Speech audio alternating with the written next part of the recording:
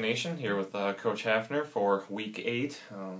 The year Flying just by. keeps on flying by, yeah. So I mean, I got the bye week out of the way, so actually Week 9 overall when it's all said and done. But nice win on the road against Peru State, tough team that you guys knew you were kind of having this mirror image, you know, and everything, and kind of ended up being a game, statistically at least, that the score is surprising that it was that close when you look at the stats, especially that we ran the ball really well like we thought we could, and we stopped their run, which was a big emphasis obviously, and yet they were still in the game at the end, but we pulled it out. Well, I think if you look at the way things went, they couldn't have gone any better for us, to be honest with you.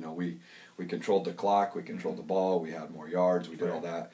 But we made some special teams errors that really hurt us. Our kickoff coverage team was not very good.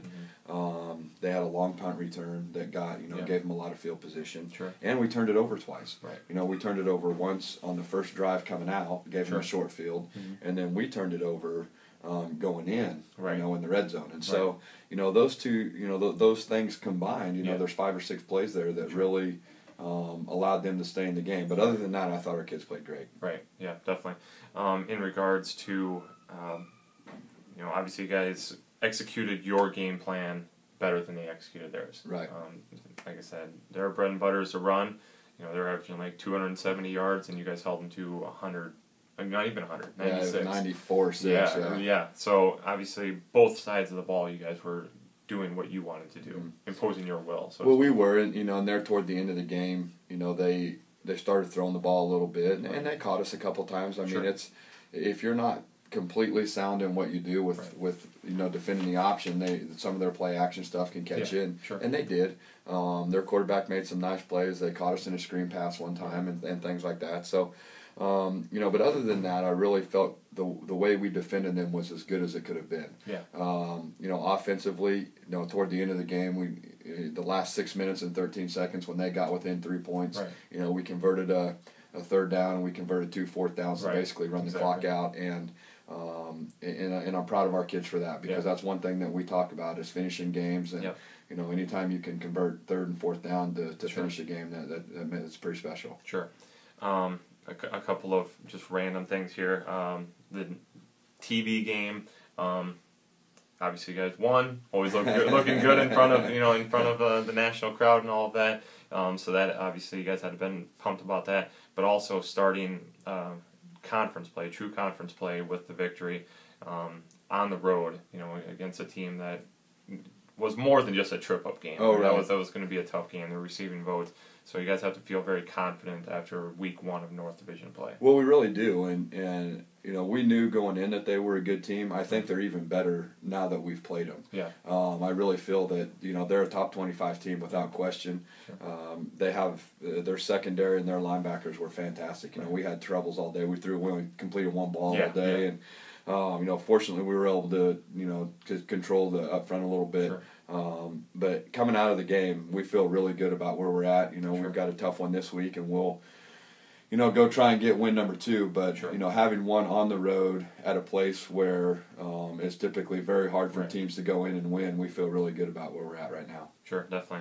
Switching gears to this Saturday, Culver-Stockton's winless, but it doesn't mean that they're not a tough team. It doesn't mean that they haven't given some teams some fits at times, and I'm sure they would love to play spoiler for us to ruin our it wouldn't ruin our season early, but it puts a damper on it, but it makes things really tough. So obviously you want to go in, take care of business against Culver, and come back home 2-0 in well, division. What we really want to do is we really want to go play well. And that's what we talked about with our kids on Tuesday at practice is, I know you see their record, I know you know all those things, but when you watch film, you're going to find out that this team is better than what they indicate.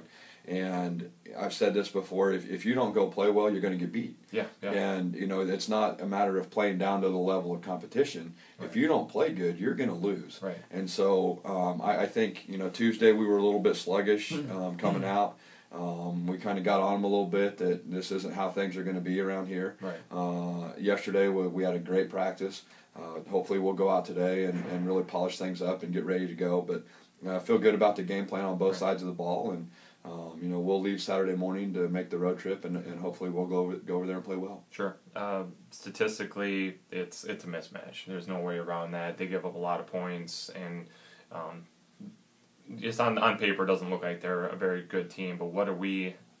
It comes back to keys to success. What are we trying to make sure that we do well to come away with the victory? Well, I think more than anything right now, just watching it, they're a young football team. Sure. So it's one of those things, at some point in the season, it's all going to come together for them. Right. And we just have to make sure that we go in, that we're confident in what we're doing, and that we go execute early in the game. Let's go try and put a little damper on their homecoming early in the game. Let's not give them confidence. Let's not let their confidence grow. Right. Let's go try and make some plays early in the game to take some air out of their sails, and then control the clock and do some of those different things. But they've got a good running back. Their quarterback's just a freshman, but he's playing good. Sure. And we have to stop the run defensively, and then we have to be able to control the ball, and we have to throw the ball a little bit, because what they do scheme wise can give us some fits if we're not able to back them out of the box. So I think that those are important things, that we need to get on them early. Our defense needs to stop the run, and we need to be able to complete some balls early in the game. Sure. And obviously it's always good to be a little two-dimensional. Sure. So we have a very good running game, but you've got to be able to pass it a little bit. Otherwise you're expecting 9 to 11 players in the box that are going to make it extremely difficult. Well, and other than last week, we've really done a good job in the games that we've won of being more than just a run happy team, which we are. There's no question. We want to run first. Yeah. But in the games that we've won, other than the Peru game, we've been able to run it and throw it with success. And I think that in order for us to continue to be successful down the road and this weekend, we're going to have to be able to do both. Sure, definitely. All right, Coach. Well, any other tidbits that you'd like to?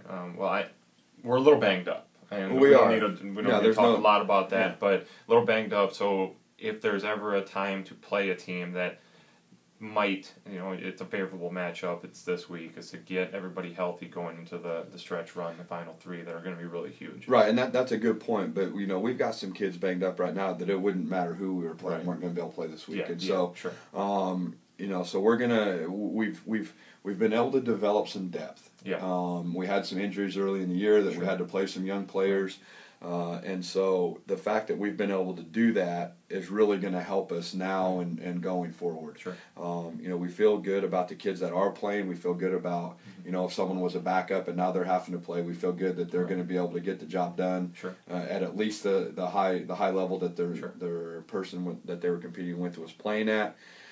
And to be honest with you, right now, we feel really good about our football team. I don't know if we're going to go win 1 or 4 more. Who knows? But I think that if we play our best and we have great weeks of preparation, that we sure can, finish this thing on a good note. Sure, definitely. All right, Coach. Well, 2:00 start, so you get the guys get a little more rest during the day. It's not a night game. It's right there, smack dab in the middle of the day, which is great. Weather looks favorable and everything, so hopefully it'll be a good day for the Statesmen. You hate to rain on somebody's homecoming, but hey, we got to win too. So yes, we do. So go out and go on and defeat Culver-Stockton, get to 2-0 in the conference, and keep rolling. So. That's our goal. And thanks a lot for having me here. All right, thanks. Thank you.